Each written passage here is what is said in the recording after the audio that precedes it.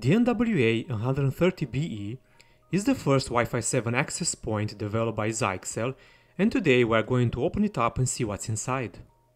There are no warranty seals, which is great, but we do need to remove the 4 screws from the bottom section of the device. I didn't believe it's that simple, so I checked if there was anything hidden underneath the label.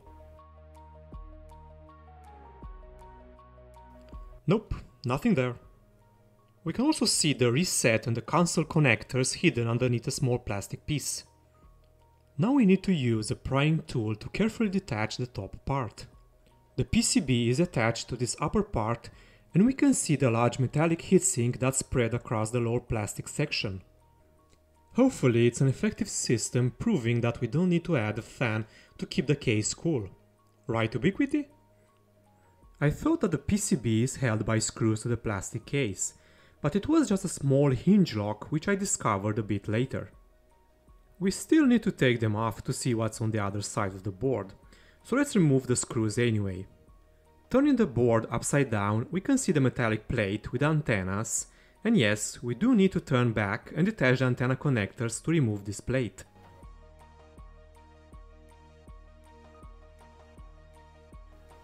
Thankfully, no connector was soldered to the board.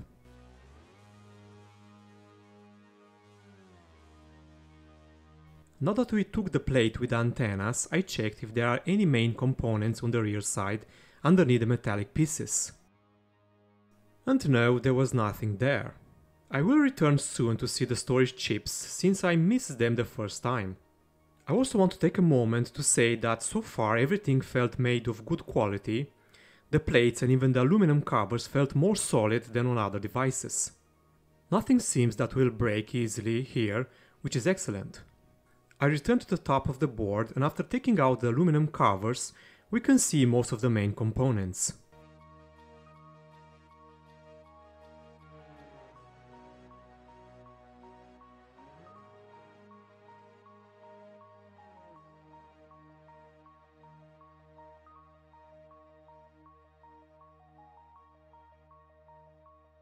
Pause at any time to get a better view if I'm moving too fast.